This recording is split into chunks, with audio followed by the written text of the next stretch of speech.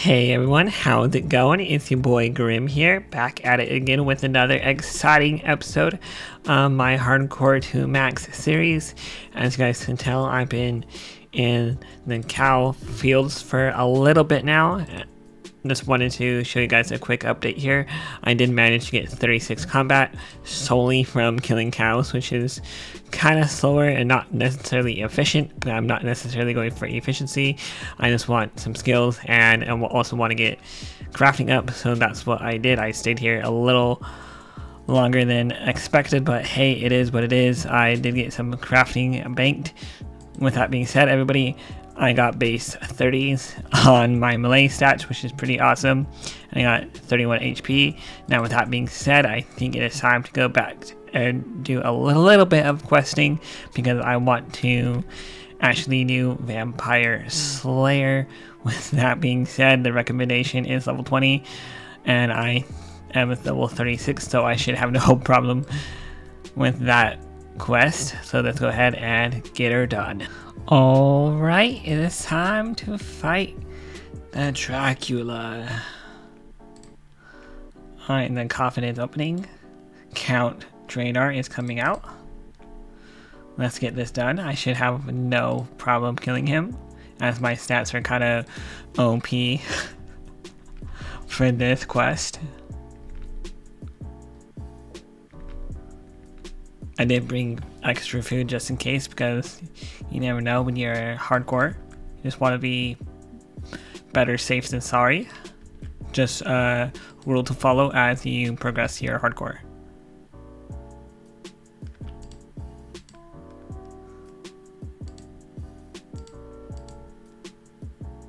And there we go.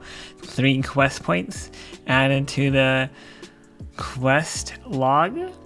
We got 4,825 attack XP, which is very nice.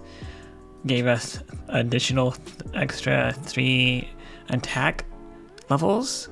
And now we have 10 quest points. Let's rocking go. And that being said, I'm probably going to go ahead and do X marks the spot next.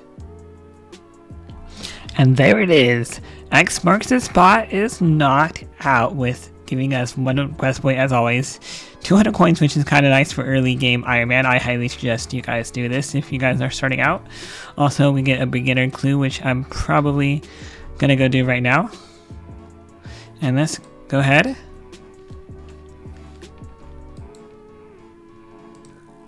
and turn in our XP lamp. I was gonna say, wait a minute, where did my clue scroll go? And then I forgot, oh, I have a clue scroll already banked, so that's why I did not get one this time around. Before I go do my clue scroll, I think I am gonna knock out Witch's Potion next. Alright, I got the rat's tail. Now it's time to turn in all the requirements to Hcim. And let's get that nice, juicy magic XP. That is really nice for early game. And there we go. Quest completion, Witch's Potion. You are rewarded 1 quest point and 325 magic XP, which only gives 1 level, but we were already level 18 of magic. So that's a win in my opinion. With that being said, I'm going to go ahead and do Rune Mysteries next. And there it is, we made it back to said rider.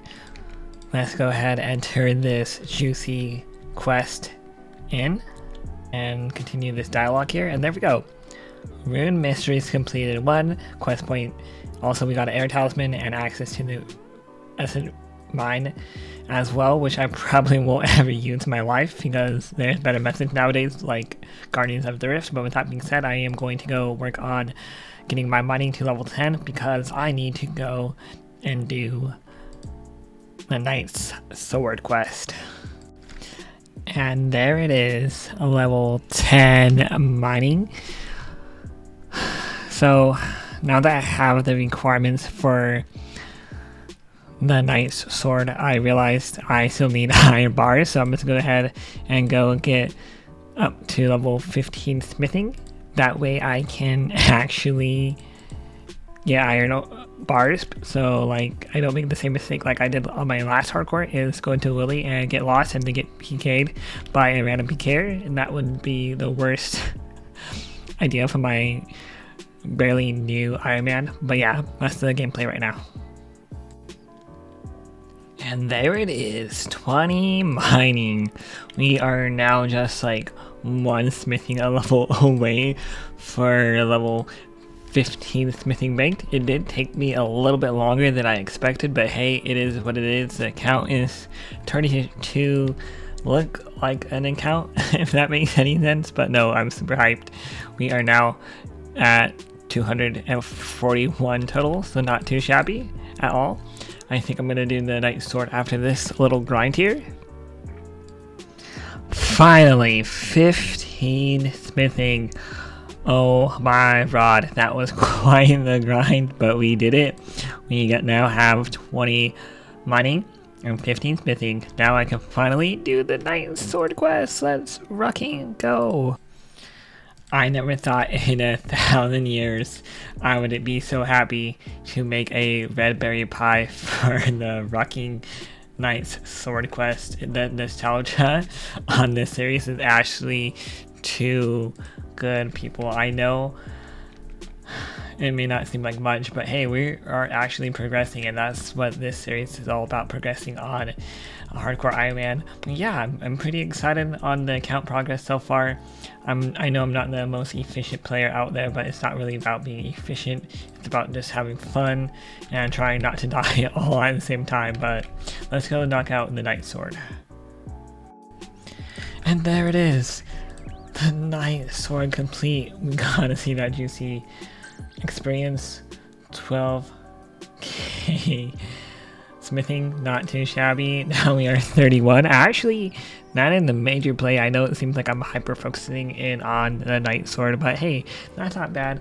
Now we are on 12 points for the quest points in total. With that being said, everyone, it is time to go do Durock's quest, because it kind of goes along with the Night Sword because it's mining. Let's go. Okay, not gonna lie, that was a pretty easy quest. I just had to get all the requirements like the ores and so on and so forth. I did that in Lumbridge. Now with that being said, we got what, 1300 mining XP, 180 coins, which is pretty nice for the bank because I am so down bad on GP. Now we have 23 mining, pretty nice, pretty nice. Now it is time to go to yet another quest. I'm probably gonna be doing Goblin's Diplomacy, really fun quest, and yeah, no requirements needed, but it is a free-to-play quest that we need to do. Alright, I just want to point out this part of Goblin Diplomacy is hilarious because we got the goblins doing a freaking fashion show with their goblin mail. Here we got the goblins just trying out their goblin outfit. Kind of hilarious, but yeah, let's go ahead and finish Goblin Diplomacy. And there we go. We have now 20 total quest points, 200 crafting XP, a gold bar, and guys, one of the reasons why I wanted to do Goblin's Diplomacy, because I do believe it is a duration crossbow requirement early quest, so I just wanted to knock that out of the way as well. But yeah, that really does conclude episode 2 of the hardcore series. Hope you guys are enjoying the series so far. I do apologize once again that I haven't been uploading frequently as of the video being released. I do plan to change that.